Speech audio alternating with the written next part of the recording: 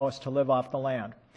And the next slide then will show a movie here which illustrates the how we plan to get to the moon. Guides NASA's far-reaching missions of discovery, which will be empowered by a new generation of safe, reliable, and cost-effective space transportation systems.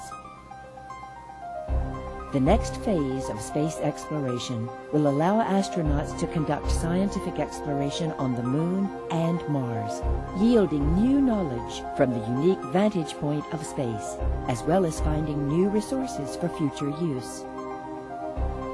In the foreseeable future, the first human footprint will be placed on Mars, one of Earth's closest planetary neighbors.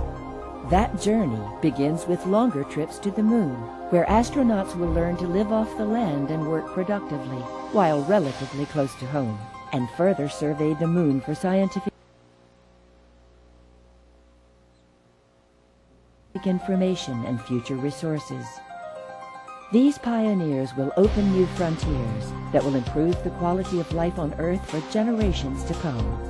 This includes inspiring students to study math, science, and engineering to keep America globally competitive. Today, NASA and its partners are designing and developing systems that will carry new generations of explorers on fresh journeys of infinite possibilities.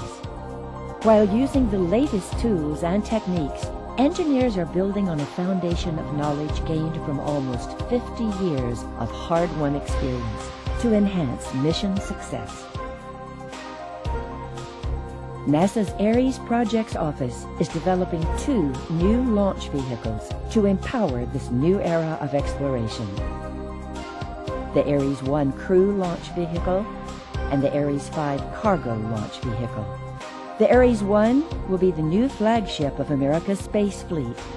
The first test flights are scheduled for later this decade, with crew transport to the International Space Station planned for early next decade.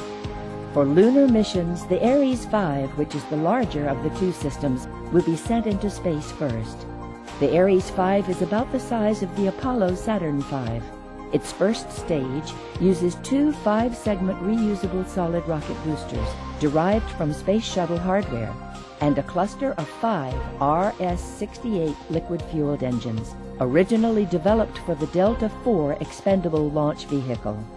Using proven technology for both vehicles will reduce the cost of the design effort and future space launch operations, as well as increase reliability. It also will provide the capabilities pioneers need to survive and thrive while exploring new territories.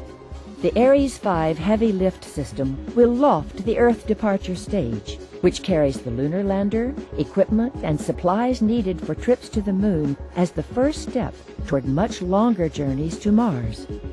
The Ares 5 Earth departure stage will carry the lunar lander to orbit.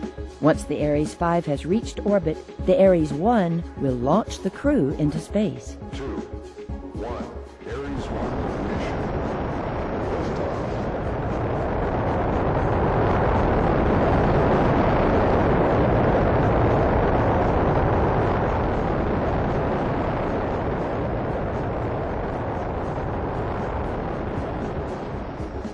The Ares 1 first stage consists of a 5-segment reusable solid rocket booster, like the ones used on the Ares 5. The vehicle's inline design puts the crew above the propulsion system, while the integrated launch abort system on top of the Orion crew exploration vehicle can move the astronauts quickly away in case of an emergency. The recovery process for the Ares reusable solid rocket boosters will be similar to the process used today to recover the Space Shuttle boosters. Once the first stage is jettisoned, the Ares 1 upper stage will ignite its J2X engine to place the Orion into orbit. The J2X engine is evolved from the Apollo Saturn V vehicle. Once Orion reaches orbit, it will rendezvous and dock with the Earth departure stage. After checking out all systems, the Earth departure stage's J2X engine will fire a second time to perform a translunar injection burn, and it's off to the Moon.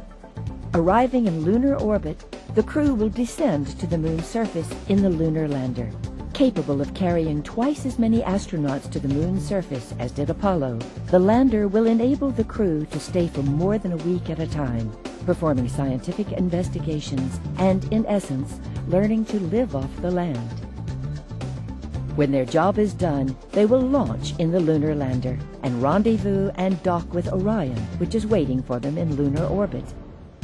Once the crew transfers to the Orion, the lunar lander will be expended, and Orion's engine will fire to send the astronauts on their journey home.